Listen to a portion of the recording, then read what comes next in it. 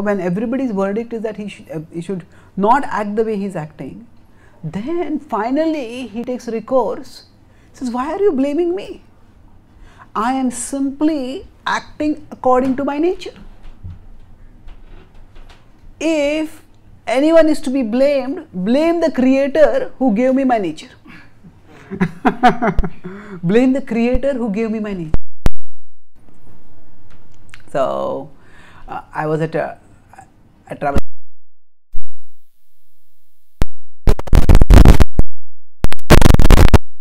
leader, because the leader,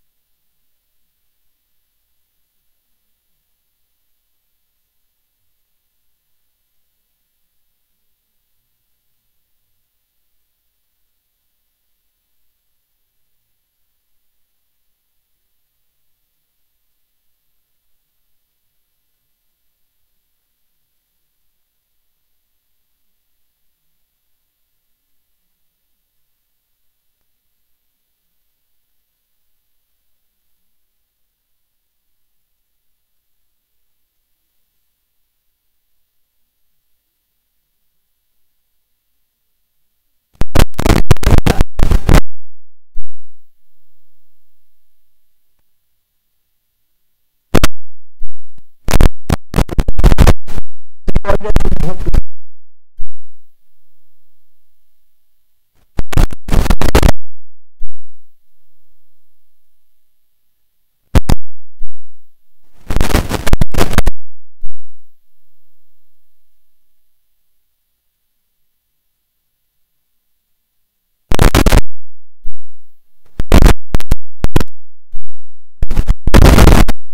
Thing is in context.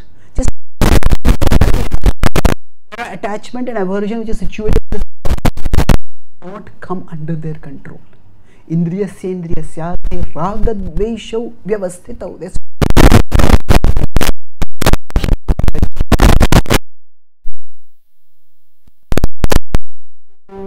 They are obstacles on your path. Paripantino means thieves. Pantha is path, pari is stealers. So robbers, they are thieves on the path of life. So just one verse before this, Krishna is saying you have to control yourself. And in fact, the whole section after that is about sense control. So what?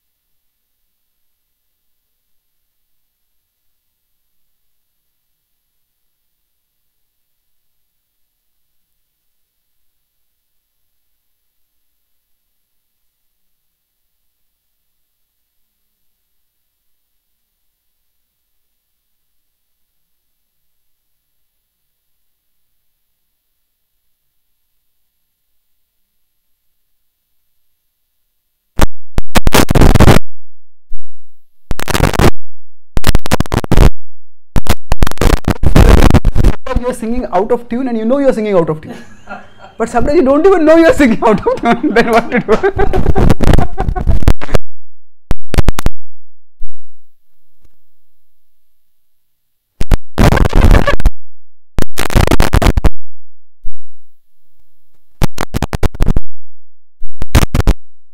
So,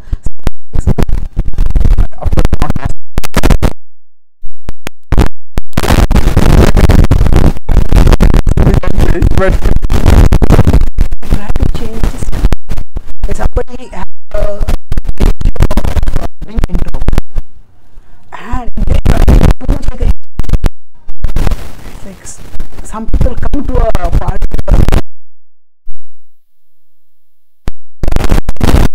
smile And some people, they come with a smile, and the more smaller and smaller and smaller.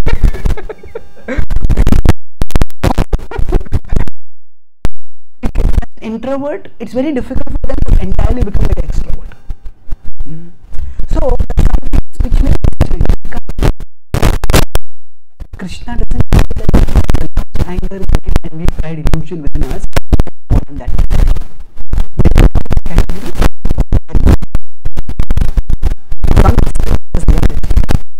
So, he cannot suddenly, but how much possessive there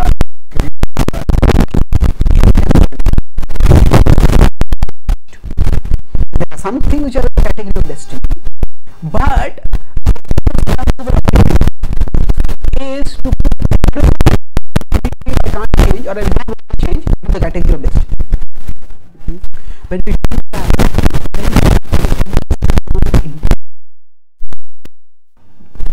so I started talking about how free is our free will. For a Kshatriya, free will is free, but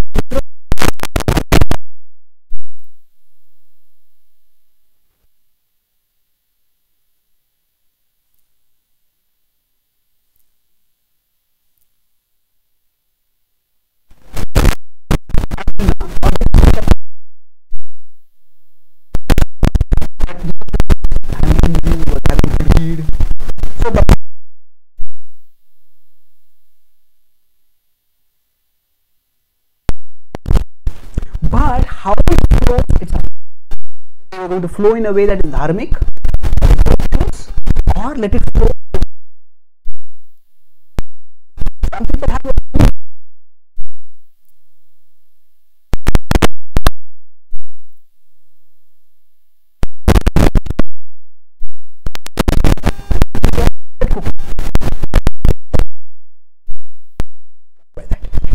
those who are competent, if they charge, then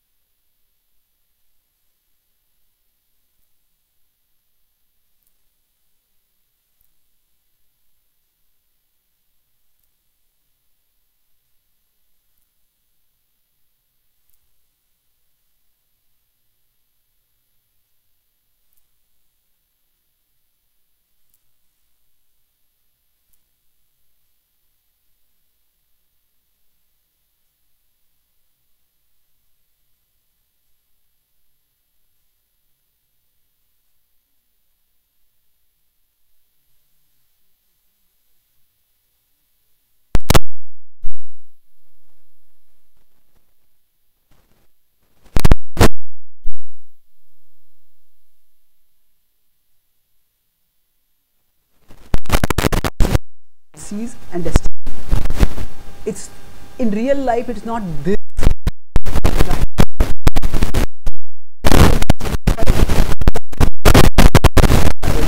Somebody might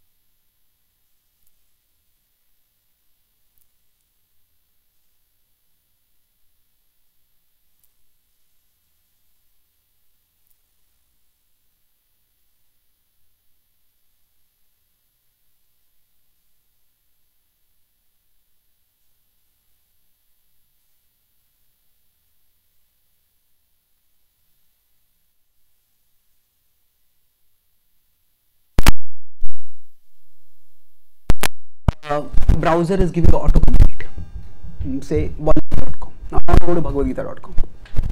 First aspect is mechanical. Okay, all the Bollywood is coming, is deleted and type Bhagavad-Gītā. So similarly, mechanically, a particular thought, a particular desire, a particular prompting will come, but mechanically it is saying and mechanically push our another change externally I do it. Internally I'm not feeling like it. Technical change is there, and you delete that as a preference. Then if you delete that as a preference, if it is saved as a bookmark or something, then it may not come that automatically. And the is where we repeatedly choose Bhagavad-Gītā. When you type B, Bhagavad-Gītā will come. So to give another example, illustrate this is, say, floor. Suppose this floor were inclined like that, and we have electronic equipments over there. So we don't want water to go. Water falls because the floor is inclined. Automatically in that direction. Don't want the water to go in that direction. We have to do three things. First is redirection. So we have to have some mop or something by which we forcibly push the water. It's only a mechanical process. By the mechanical, we push the water. This thing, redirection. Actually, even before we can do the redirection, we can have a restriction. Okay, build some small tiny wall over there, by which even if the water is flowing in the direction, it doesn't reach there. So there's a restriction which blocks the flow of the water in that direction.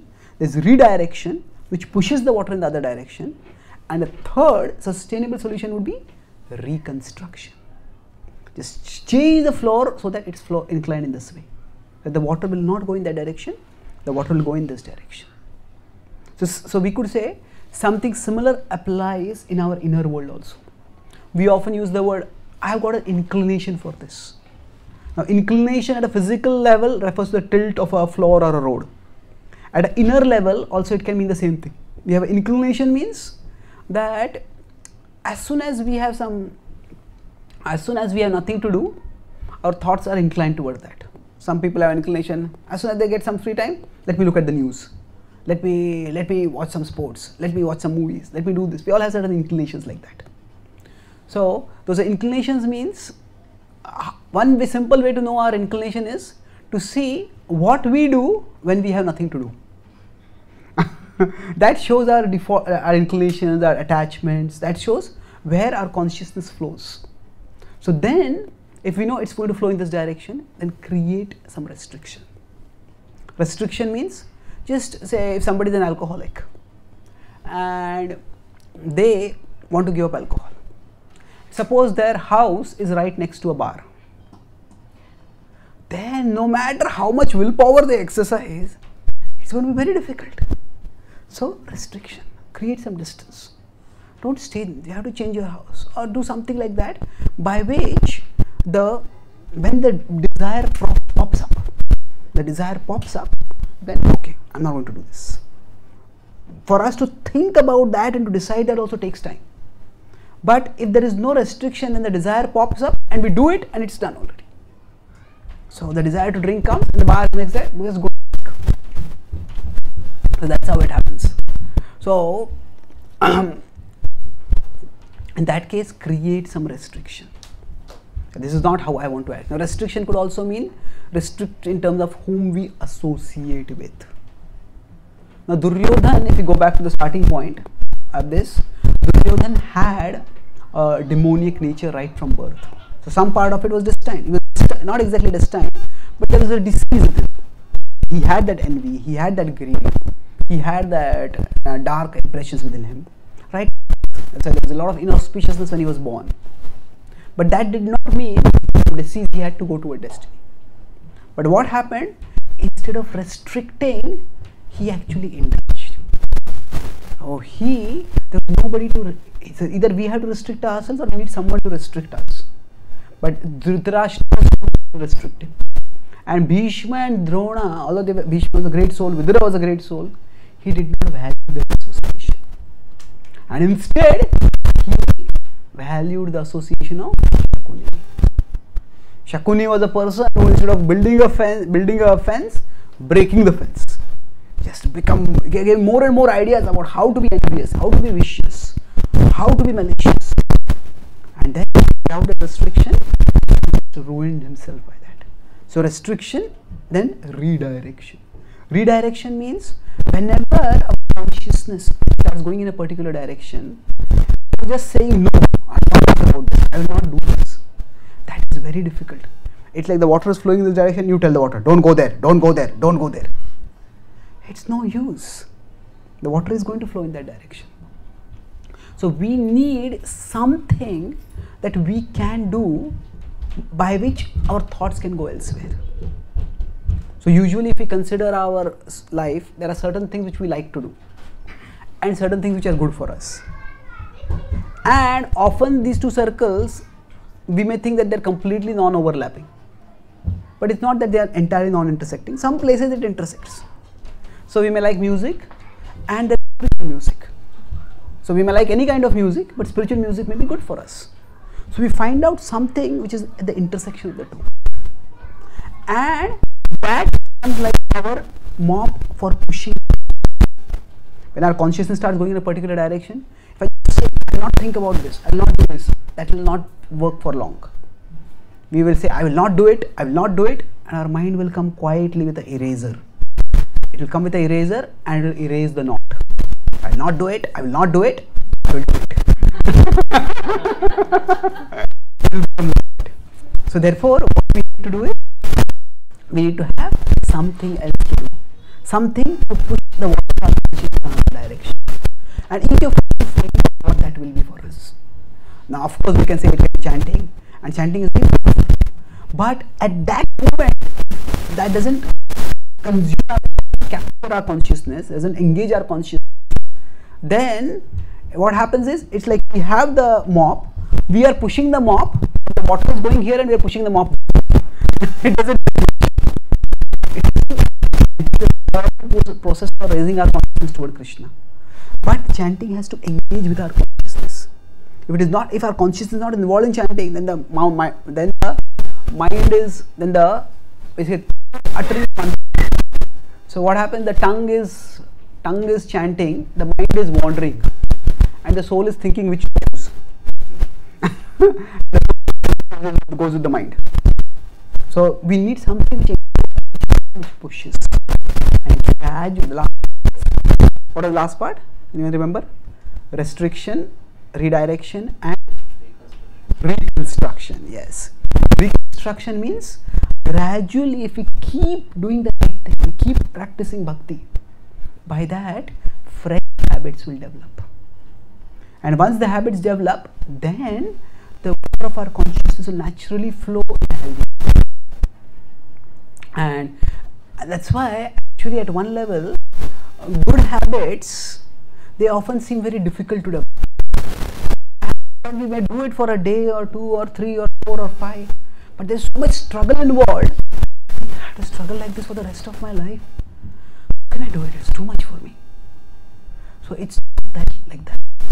Yes, there is some amount of struggle, but gradually, as the habits develop, the habit starts working instead of against us. Right now, when we are trying to develop a good habit, the bad habit is working against us. Or basically, our habits are working against us because right now we have a bad habit. But if you just keep doing repeatedly, gradually develop a habit. It's like I type B, each time Bollywood comes. But I keep typing B and typing Bhagavad-Gītā, then gradually Bhagavad-Gītā will come. And once it comes over there, that's how we get transformed. To free will, what do we need to do? We need to acknowledge something is destined, I can't change it. But don't assume everything is destined. And when we are trying to change something, don't assume that everything is just a decision. Recognize that something maybe this is for maybe and then we choose which, when we are trying to change ourselves, when we are trying to free our free will, let's begin with what we think is achievable. Okay, this, this, I want to wake up in the morning, I can't do that. Okay, but I want to read Bhagavatam every day. I want to read Shastra every day. Okay, that I can do. Maybe at least 10 minutes I can do. So compare it, waking up in the morning is impossible. This, difficult, but possible. So we start with that which falls in the category of decision. And then as we can do it, as we see ourselves changing, that also increases our confidence. And it's not just our confidence in our capacity. When we are practicing the process of bhakti, it's also a confidence in the process of bhakti. Because when we are trying to, now all that I talked about till now was more or less mechanical. But when we start practicing bhakti, we are connecting with Krishna.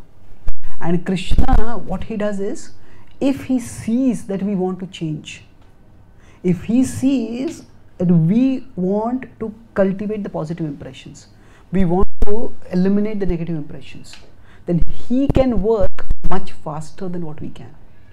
So we just show him, I want to do this, and he will use his abilities to both, on one side, empower our right decisions and empower our decisions. And thus, transformation at one level, anybody can do it if they just apply the process. Just cultivate a new habit. But with respect to bhakti, it's not just we cultivating a new habit. It is Krishna empowering us. So, cultivating any new habit is difficult. It's like lifting a heavy weight. And it requires effort. But when we practice bhakti, it's like the process of bhakti is like a lever. When we use that lever, then also we have to exercise. We have to use our energy, exert our energy to lift the weight. But by a lever, if I can lift a 20 kg weight, but if I have a lever with applying weight of the lever, I might be able to lift a kg weight. So bhakti is like that lever. We also have to apply ourselves in bhakti. But in terms of effort and returns, if instead of trying ourselves without having God in our lives, without having Krishna in our lives, if we bring Krishna into our lives and try to connect with him. So the good habit that we develop is not just some good habit at a material level, but the good habit of connecting with Krishna. Then he will empower our free will, and he will empower our decision, and he will disempower the unhealthy impressions. And that's how the transformation can happen much faster. And all of us can free our free will more and more, so that we can freely live the life that Krishna wants us to live. A life where whatever ability we have, whatever resources we have, we use them fully to make a contribution in the world, use them fully to bring about and ultimately to be united with him in his eternal abode. So I'll summarize what I spoke today.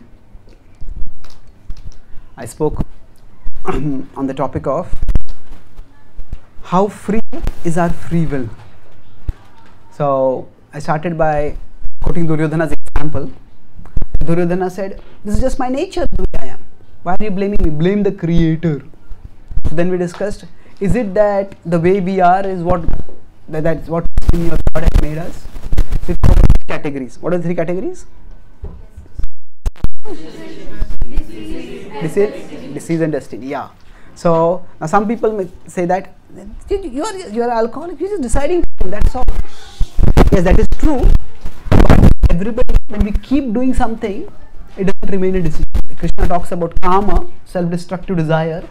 First he says, I have to give up karma. That means he's talking about decision, make the decision. But then he also says, independent of decision, that desire is present. That means it's an impression. So like somebody is browsing some sites which they don't want to browse. Then they have to make the decision. But if the decision is not in, if they have, the preferences are already stored over there. So there is something which is independent of our decision, which might be present in some and not present in others. That indicates it's a disease. Now, for non-alcoholics, the idea of drinking might not come, but for alcoholics, it might come as a very strong proposition. And then, if they just keep drinking, and even from the disease, it can go to a destiny. It might appear as if it's just not changeable. So then, I talked about, are some things about us not changeable? Yes. We discussed how we have our core swabhava, like Brahman, Kshatriya, Vaishya, Shudra, or we talk in terms of introvert, extrovert. Certain changes might be in terms of abilities. Some people may just not have particular abilities, but those don't define us primarily. Krishna says, don't nigraha kim karishas, it's very difficult to change. Consciously going to go along that channel, but let it go in a regulated way. For you know, the Kshatriya, Krishna told him you can't become a Brahmana, but be a virtuous Kshatriya.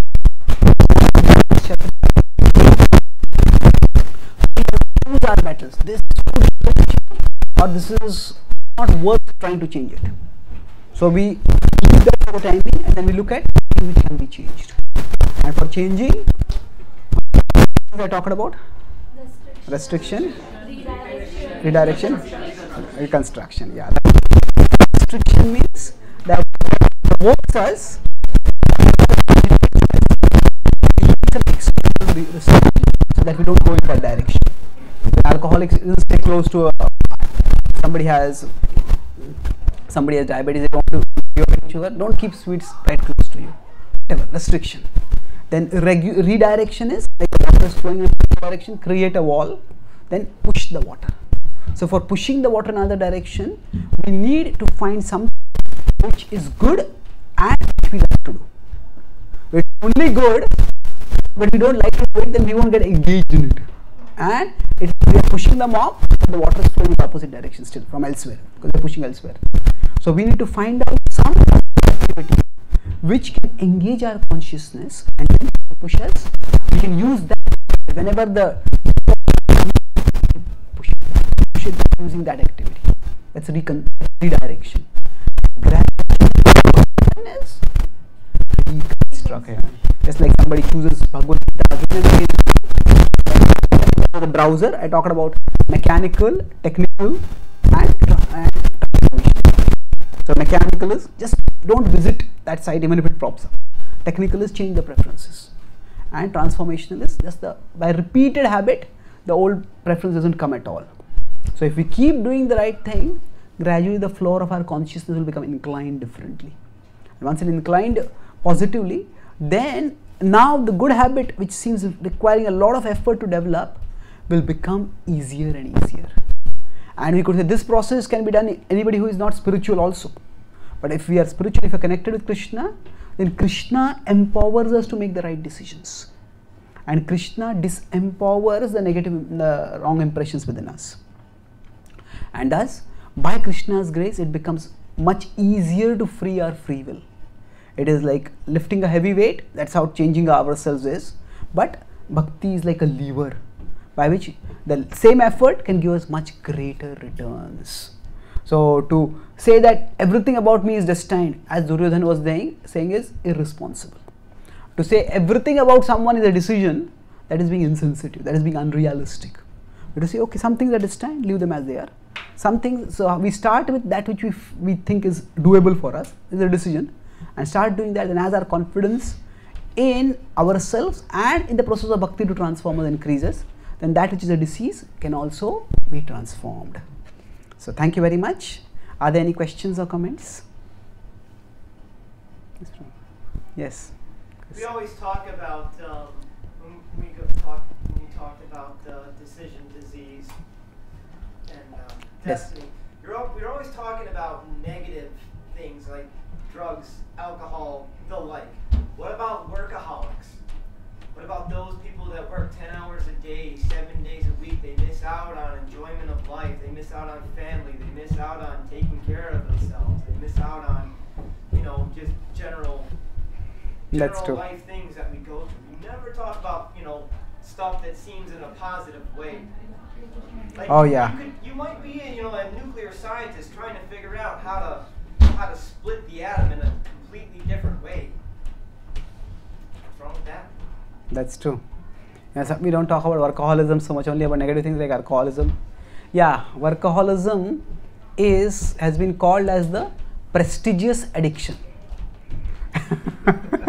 Normally, somebody is addict, people look down upon them. Somebody is alcoholic, drug addict. But workaholism is a prestigious addiction. In society, if somebody works very hard, I have never taken a leave for the last 10 years. Oh, how dedicated you are. Now, of course, we are not recommending being irresponsible over here. But the point is that a lot of how we live is shaped by the people around us. And if the people around us are people who are workaholics, then our life becomes like a competition among workaholics. And then in order to feel valued, to feel respected, we will have to become a bigger workaholic than others. So then we need to have the association of people who are not like that. Yes, work is important in life, but when it becomes workaholism, that is when it has become like a cancer. This is how we can also understand the difference between ambition and greed. Ambition is natural. Everybody has ambition. Everybody wants to grow in their lives. So it's like all of us were simple one-cell unicellular organisms at one time. And now we are grown up to be fully grown human beings. Billions of cells in our body. It's natural that we grow. However, cancer is also growth. But cancer is growth that is disproportionate and destructive. So similarly, for all of us, we want to grow. We want to grow physically, we want to grow socially, have more relationship, know more people. We want to grow financially. We want to grow spiritually. We want to grow in all walks of life. And that's natural. Growth is a normal condition of life. But what is normal is proportionate growth, not disproportionate growth. So when somebody becomes so obsessed with their job that they neglect their family, they neglect their health, they neglect their spirituality, then that they may be growing in their career, but that is like a cancerous growth. It grows and it can look very impressive for people. But some people who are phenomenally successful in their lives, they are also tragically lonely because they've just had no time to invest in any relationships. And sometimes you might get to the top and you have a big house, but the big house only offers you the privilege of a lot of place in which to feel lonely. So what is the use of that? So yes, that's also an addiction, and that we need to guard against it. Does that answer your question? What was that your question, or your question was something else? I'm going to say you've answered my question. Are there other levels to it, and I'm still questioning? Yes, but that might be too much of a question for right now. Sure, you can ask, no problem. I want to put this the right way. You know what you ask? Sure, I want to think about it. We can come back to you. Please. Sure. Any other questions? Any comments, Prabhu? There's so many things I'd like to class very much. I gotta remember his whole disease and all that stuff. But The mic. you started out in the class of I remember when you first started out in the class, I don't remember what you were saying, but I remember I had some ideas. It was about, well, with Duryodhana, and he felt that that's the way he was born. Actually, I'm thinking about other things too. With Srila Prabhupada, of course, okay, Arjuna was a Kshatriya. Now it seems like in those days people seem to be technically what they're born into. We have other examples of Acharya's son, Ashwatthama, who was a relative of a Brahmin, Brahmabandhu, because he didn't have the qualities of a Brahmin. So, but in general, you were born in those days. Nowadays, I don't know if people so much have, I'm a Kshatriya, I'm a Brahmin. I don't know if those categories are as strong as they were years ago. Yeah. I'm just thinking, because Prabhupada once, someone said, well, it's my nature or something, and Prabhupada said you can change your nature. And then I'm thinking also about, was it Vishwamitra Muni? Yeah. Wasn't he a Kshatriya? And he became a Brahmana, yes. Yeah. So it seems like people can change even that, which I think you were kind of saying that you can't change that. Okay, So yeah. I'm not sure if you can or you. Yeah, okay. I'm not telling anybody to try and change that, but just Yeah, there it's true. seems to be some exceptions. Yeah.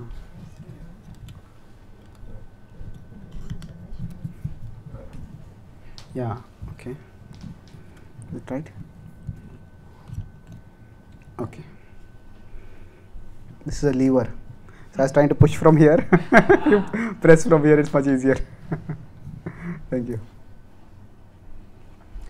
So, today three parts. I think the question first is that today people may not be in that kind of categorization of Brahman, Kshatriya, Vaishya, Shudra fully. And Prabhupada also said that whatever is your nature, you can change that. And we have examples of who's changed his nature also. Yes, at one level we could say that a lot more about us is changeable than what we think is. But sometimes the effort required for that might be so much that it may just discourage people. So in the Bhagavad-Gita's context, if we consider overall the Mahabharata and the Bhagavad-Gita, when the Pandavas were living in the forest, they were living like Brahmanas. In fact, the first time when they went to the forest, they lived as employees themselves as Brahmanas at that time, when they were attempted to be burnt. So I think that was not just it was for more than a few days, it was months or years.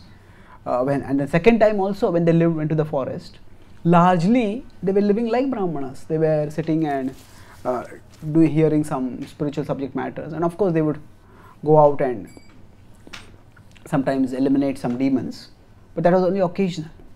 So they were not really ruling a kingdom. So they had that Brahmanical, they could be Brahmanas if they wanted to be. So in that sense, we could say that in the context of the Bhagavad-Gita, what Krishna is telling Arjuna is that your basic disposition is of a Kshatriya. And that was also what was required for him to do dharma at that time. His dharma, his duty was to establish law and order in society. And for that he had to fight against those who were disrupting the law and order. And if at that time he starts acting as a Brahmana, then that will not work. Now, if say some crazed gunman is going around shooting people indiscriminately, and then the police come with a gun, and the police say, no, actually I cannot kill anyone, I want to be non-violent. Well, you may want to be non-violent, but being non-violent, when you are expected to stop the violent, that is actually violence. So in that context, what Krishna told is, you cannot act like a Brahmana over here. So Now Vishwamitra did change, but it was a long effort for him.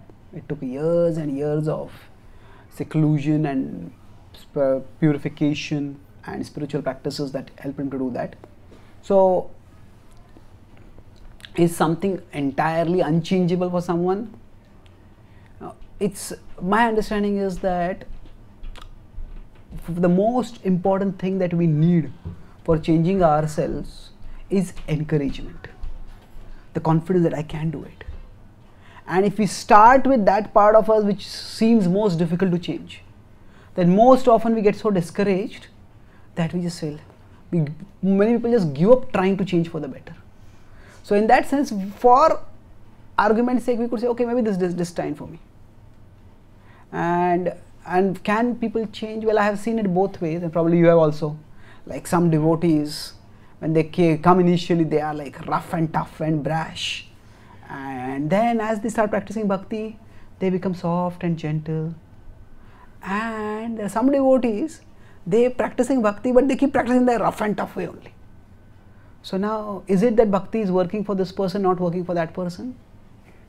I wouldn't, if somebody is practicing, and sometimes we say both of them are dedicated devotees.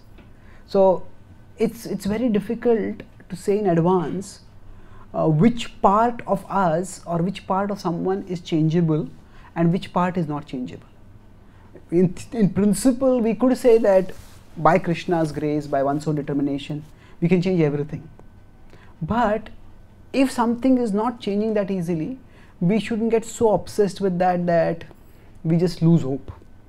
Prabhupada says in the 7th canto purport that we should always stay healthy. He says we should always stay stout and healthy in mind and intelligence to focus on the purpose of life amidst a life full of problems. There are many problems, and not solving all problems will lead to the furthering the purpose of life. So what is the problem that I should focus on right now? That we have to choose our battles. So somebody may be a Vaishya and they just can't not think of money. If you tell somebody as a Vaishya, you become a Brahmana and then you become a devotee, then for them to live very simply without much money, that might cause them so much torment that they may just feel bhakti is impossible for them. But okay, you just be a Vaishya, you want to earn money, you earn a lot, but develop a charitable spirit, give charity also. Then that will give them much more satisfaction, and they will feel energized by that. Yes, I want to earn, I will give a lot of charity, like that. So rather than telling them just don't earn money, so for a Vaishya to become a Brahmana might be much more difficult than for a Vaishya to act as a Vaishya and serve Krishna. So in that sense, it's best that each person, maybe with their guides, finds out what is the part of them that is changeable and work on that. Okay, thank you. Any other questions or comments? Yes. So I have just one question: is how do we know what is our intrinsic behavior by nature? Because many students, right, they take medical and after some time they leave and then they join some other thing. So when we are growing up, we know what is our intrinsic behavior, we can just follow that line along. If while growing up we knew what was our nature, we could just move along that.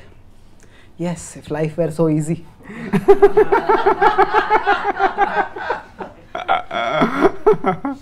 I was in Stanford and I will give a lecture. After that, one American lady came with her daughter and she said, daughter has been 12 years in the first year in Stanford. I said, why 12 years? He said, she had not failed for 12 years. She's a brilliant student. To get into Stanford itself requires brilliance. But 12 years, she had been changing her major to find out what is her calling. Oh, maybe it's engineering, maybe it's medicine, maybe it's humanities, maybe it's this. For 12 years she had been changing. So sometimes that I want to find my calling, that can become an obsession for people. So it's very, very difficult to find the perfect fit. Sometimes we just have to we can't wait to find the best. We have to choose the best among what is available for us. So If we could know our nature, that's great. But if we can't, then just choose whatever is the best among the options available. And later on, as we understand ourselves better, we can do some course correction. So this whole idea that if even devotees, I want to serve according to my nature. Okay, and what is my nature? If you ask your mind, the mind will say, whatever you are doing right now, that is not your nature.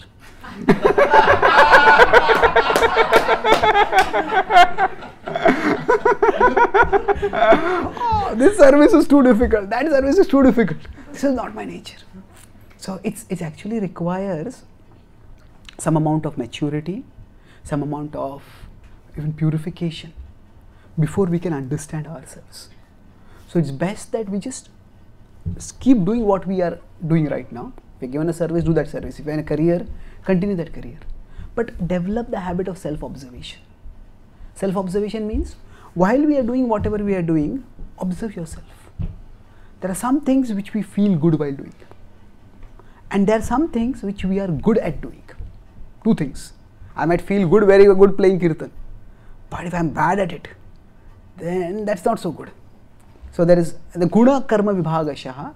That means guna refers to quality and activity. So the way I put it is guna refers to our comfort. When we are doing something, I feel comfortable doing it. And karma refers to competence. So while we are going about in our life, doing our services, pursuing our career, look at what we are comfortable doing and look at what we are competent in doing. And then gradually we can move in that direction. Some people may be fortunate and they might just come to know their calling very early in their lives. Some people might not find one calling, but within whatever they are doing, they start gravitating towards something which they are better at. Somebody might say, be in software, but in software they might find that, okay, I'm better at not so much at coding, but as leading a team. Then their work is not so technical, it is more of relational. Some people say, no, this is a relationship, I just want to do my coding. So while doing our work also in our particular career, we can gravitate in a direction that we are comfortable and competent at. That is the healthiest way, instead of just waiting for somebody or some event to mystically tell us that this is your nature. Does that answer your question? Thank you. Yes, so you have got your... I would ask, some people seem to never find their nature. And I think Prabhuji's question was more or less, how do we shorten the time from when we ask the question to where we achieve what is naturally our nature? Okay. How do we... Is that correct, Prabhuji? That's what I thought you were asking. How do we shorten? Because Prabhuji said sometimes it can take long. 12 years. I mean, Generations. how many people have passed without ever having achieved what they truly wanted to? Whether it was not physically available to them for one reason or another, or they never quite figured it out. But so let's shorten the time from when I'm a teenager to when I'm a young adult. I want to know by then, so I can perfect myself according to my own nature. Yeah. So how can we shorten the time by which we can understand our nature and then live accordingly? Otherwise our whole life may go on. So many people may have lived like that. Yeah, it's, as I said, it's tough, but broadly, if we develop the habit of self-observation, we can learn it better.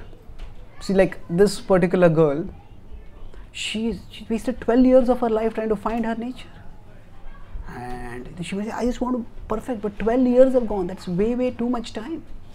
So somebody will say, no, what is the use of going through a career if I study for 4 years and that's not my nature? I'll waste my time.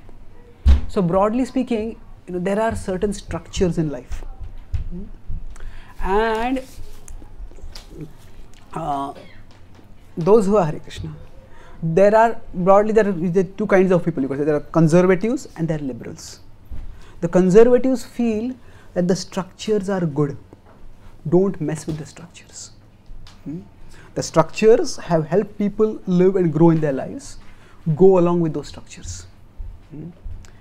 So, for example, if somebody chosen a particular career, somebody might choose engineering.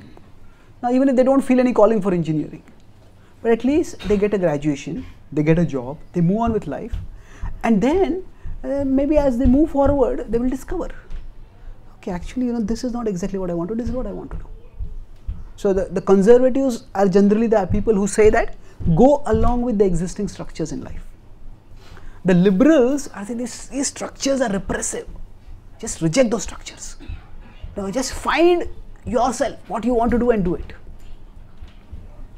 And it is possible that sometimes the structures are repressive. However, it's not that the structures are always repressive. And somebody who rejects the structure, they are left all to themselves. And actually, you could say, too much freedom can also be too much of a burden. Why? Suppose I go to a supermarket, I want to buy a toothpaste, and there are 300 options of the toothpaste. Now if I decide I want to buy the best toothpaste, the maximum value for money, and then I go through all the features of the 300 toothpastes, probably it will take me days upon days to find that. And just take whatever is the best and move on. So we cannot afford to wait for the best in every area of our life. Just have to whatever works, just move on. So now there is, as the liberals, they just say the structure, just give it up. I want to find out my call. I want to find out what works for me and move on. Now some people, for them the structure might restrict them, and for them we need flexibility within the structure. But for some people the absence of the structure can be very, very chaotic. So who is right? Are the conservatives right or the liberals right? It depends. It depends on what the structure is doing and what it is not doing. If the structure is bringing some order in an entirely disorderly life, then that structure is positive. But if that structure is preventing someone from doing that which they are good at doing, which they want to do, they are good at doing, but they are stopped from that, then that structure is not good. So we all it is good to start with some structure in our life. Say we have parents engage us to follow a particular path, and at a particular point we will feel, okay, this structure is not working for me. We might choose something else. But the blanket rejection of structures as repressive or as restrictive, that leads not to freedom but to chaos. So for each one of us, we may have to decide that this area of my life I want to have some structure in. Because if there is no structure, we will not be able to do anything. So this area of my life, I will keep this structure. So okay, maybe I want to have a job by which I can earn my living. So at least I'm not every day worried about how I earn my living. Where will the bread on my table come from? But along with that, maybe I'll keep this much time or this much area of my life free, where I will do what I think is my longing right now. And gradually we start evolving. Is this right? Is this right? Does this work for me? Does this work for me? So we can't have too much structure, because then we will feel choked.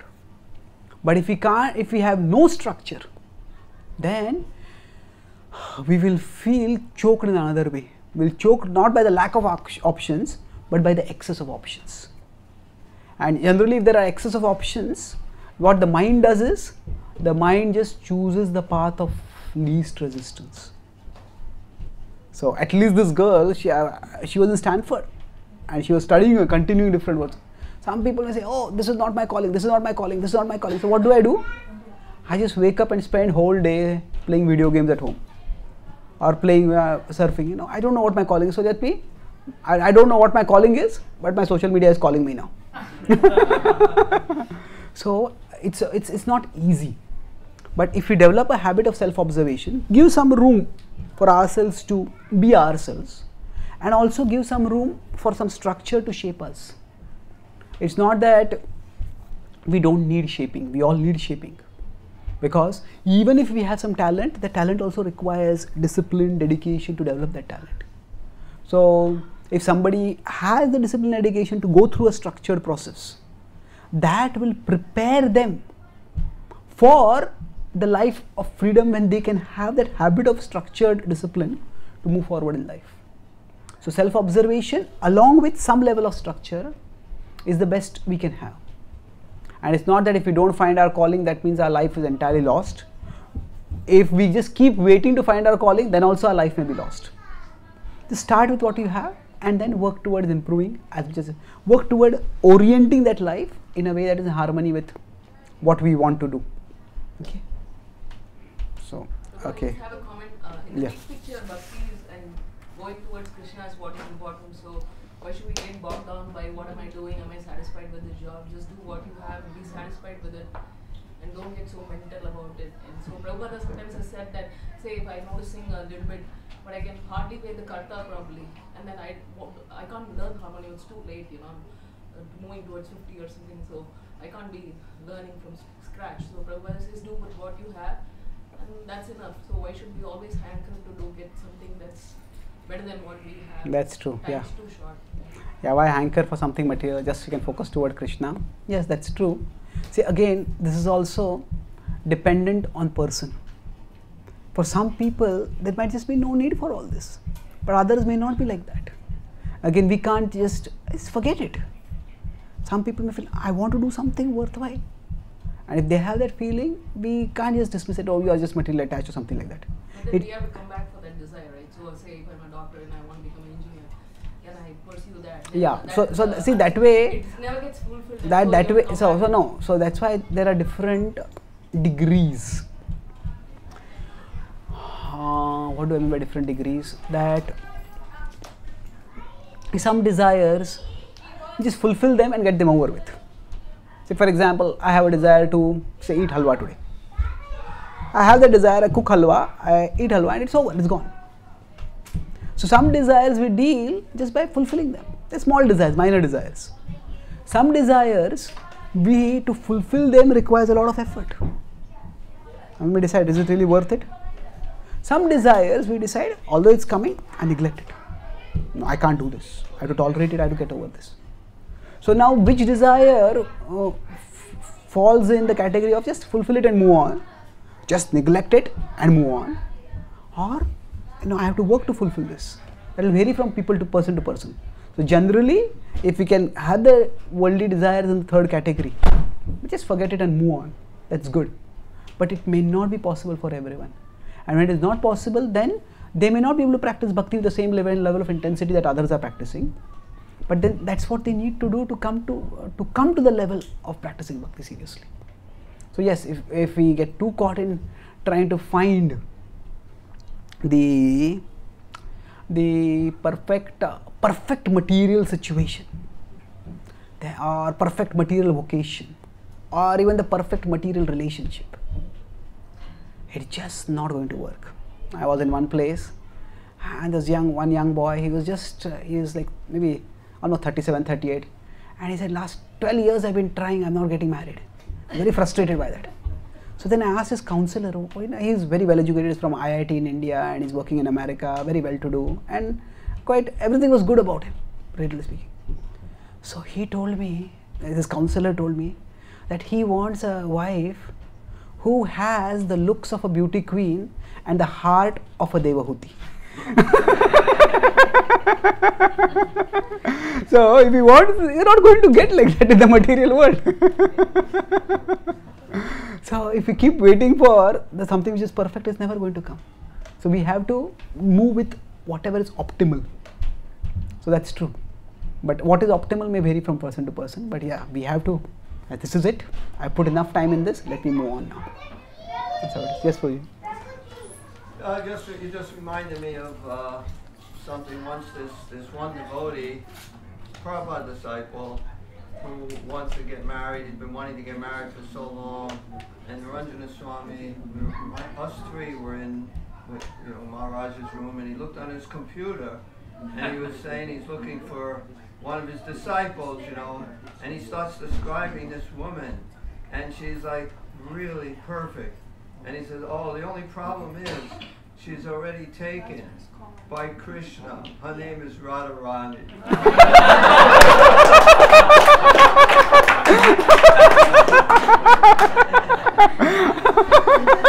Beautiful.